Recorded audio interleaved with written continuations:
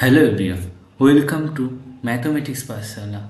Today I will discuss a problem which came in CSIR June 2023 in part B. Let's see the problem.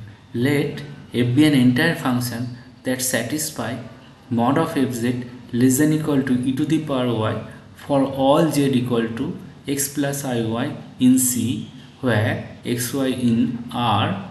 Which of the following statements is true? Here given f be an entire function with mod of fz less than equal to e to the power y. We know that the necessary condition of a function be an entire function is del f del z bar equal to 0. Here we can check if I do derivative with respect to z bar, we get all the option is 0. So every in the four option every function are entire. So we have to check that satisfy this condition or not. So first we check for the first option. In the option 1 given fz equal to c e to the power minus iz, we can write it c e to the power I x plus iy. So c e to the power minus ix into to the power y, because I square equal to minus 1. So if I take mod of fz, what we get? Mod c e to the power minus ix e to the power y. Now what we know that e to the power I theta equal to cos theta plus I sin theta. If I take mod of e to the power I theta, so it will be cos square theta plus sin square theta. So it will be 1. So it becomes 1. So basically we get mod c into the power y. Now given mod c less than equal to 1 in first option, so a mod of fz becomes less than equal to e to the power y. So the condition is satisfied. So one option 1 is true, fz equal to c to the power minus iz or sum c belongs to c with mod c less than equal to 1. So option 1 is true. Now we check for option 2. What is given? Fz equal to c e to the power iz. Similarly, if c e to the power I into x plus iy, so we get c to the power ix into minus y. Now if I take mod of fz, we get mod c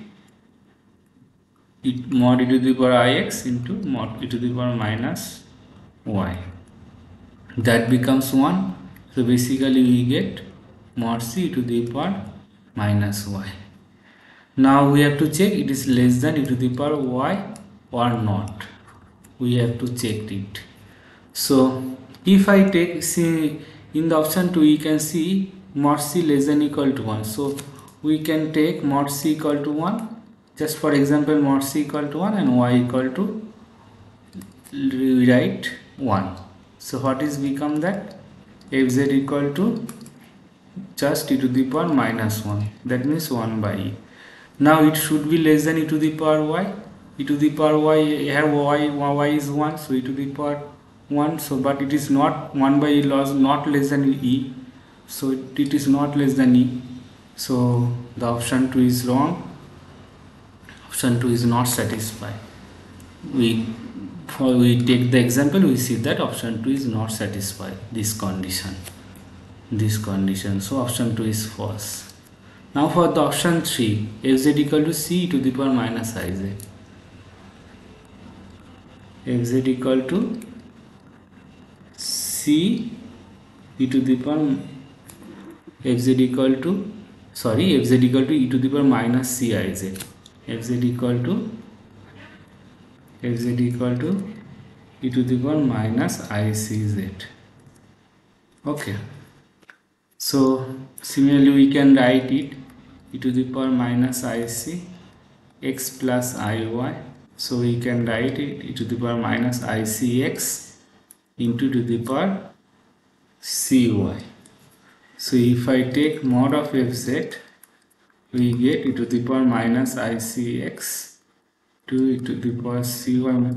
So this is become 1. So basically we get e to the power CY. Okay. Now similarly, if I take C equal to minus 1, so mod of fz becomes e to the power minus y. If I take y equal to 1, so it becomes e to the power minus 1, but it not less than e to the power 1. So in this case also it's not satisfy this condition if z equal more less than e to the power y. This is not satisfied if I take the example c equal to minus 1, y equal to 1, x is anything, for example 0. So it not satisfy. So option 3 also false.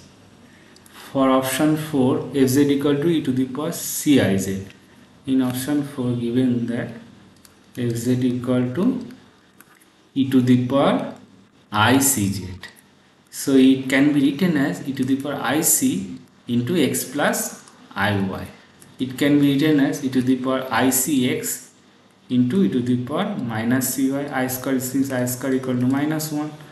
So if I take mod fz, we get e to the power icx mod of e to the power minus cy. So basically we get this becomes 1. So we get e to the power minus cy. Similarly, if I take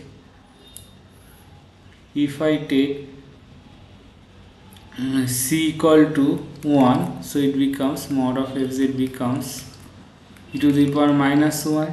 If I take it to y equal to minus 1, x can be anything, so y can equal to minus 1, becomes e to the power minus 1. Okay. Y equal to minus 1, it becomes e to the power 1. So if we take y equal to minus 1, it becomes e to the power. It should be less than e to the power y, means e to the power minus 1, but it is not less than. So option 4 is also false for c equal to 1, y equal to minus 1. Okay.